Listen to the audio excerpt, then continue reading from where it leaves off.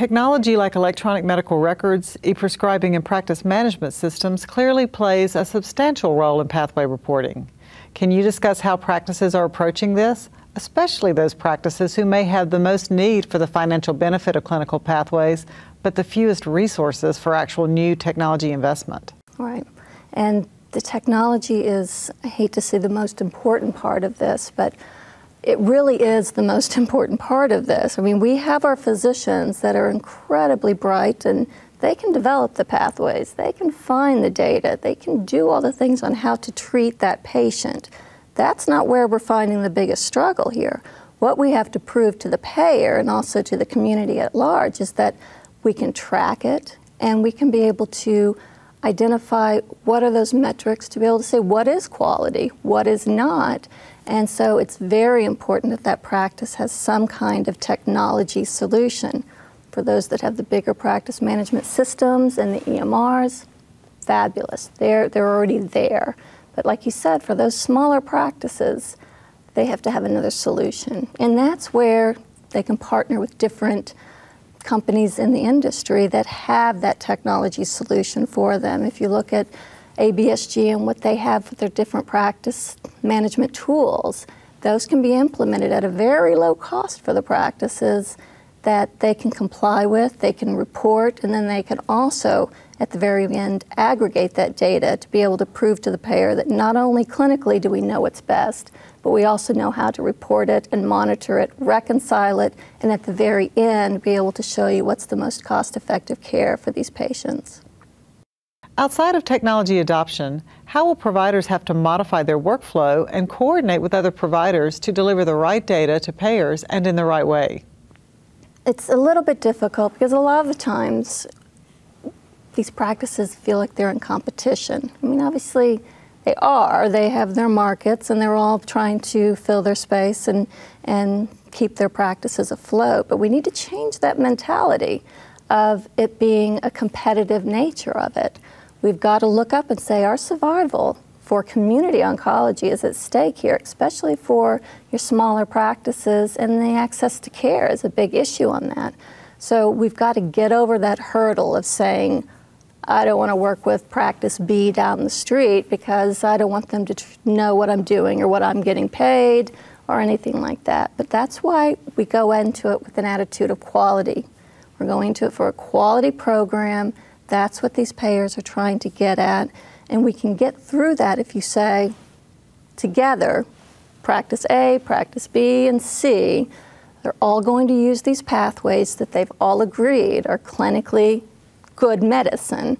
And once you can get them to agree on that, then you move to that next step of saying, we were not going to know what your practices is doing, and some other practices aren't going to know what each individual group is doing. We're going to look at this as an aggregate and be able to show that we're giving good quality care in the state of Oklahoma or Texas or Michigan.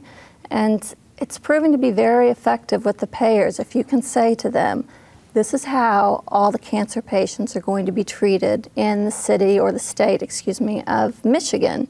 And as a result, the payers benefit, the practice benefit, and the patients benefit, and the pharmaceutical community benefit. It's good business and good quality care for our patients. Lesli, what role or responsibility do physician organizations like national and regional medical associations have in providing education and guidance to their members regarding issues like these? In what ways can these associations work more closely with payers and pharma to create more collaborative relationships? Well, that's a great question because they are in the best position, these state and regional groups, to be able to have the greatest amount of impact because we are seeing more success on a state or regional level when you're looking at payer programs like this. So they have the opportunity that they're already working with their provider members to be able to provide them education. So they have the ability to get more people together and to educate them. How do you develop a pathway program? Look at case studies for other states that have been able to do it, like in Michigan, or you look at other areas like North Carolina or other states that have been very successful in collaborating and working towards a solution. So these state organizations have a great opportunity to not only serve as the advocacy arm and the education arm, but they also can help them get to that next point of developing that payer program where it's not collusive, it's nothing like that, it's a quality initiative so that they can all come together under a general platform without it being centered on just one or two practices. Okay, crystal ball time. At this point next year, how much traction will clinical pathways have gained in the oncology market? Will the obstacles for rollout have changed? And do you believe practices and payers see enough benefit to eliminate some of the distrust that has historically existed between these two camps? Crystal ball, it's a reality. Pathways are going to be here. Now, it doesn't mean they're the end game. You know, like we discussed earlier, the end game is hopefully that oncology medical home. But it comes to a matter of these physicians, they have to develop their own pathway program, or a third-party disease management firm is going to do it for them. I mean, cancer is on the table now. NCCN released a report in January of last year, and the title of that report was "Cancer is on the Table." Historically, payers have stayed away from really getting involved in the disease management of oncology. But now, with the rising costs and the biologics involved in there and the huge variability, they're now saying we have to address this. So if the provider community can't come to them with a solution, then they're going to find an independent third party or a disease management company to do it for them.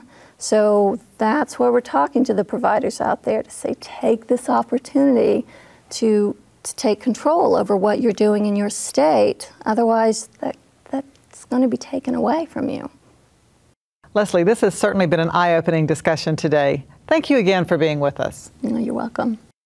And thank you for joining us. We'll be back soon with another all-new webisode. Until then, if it's on your mind, it's in the know.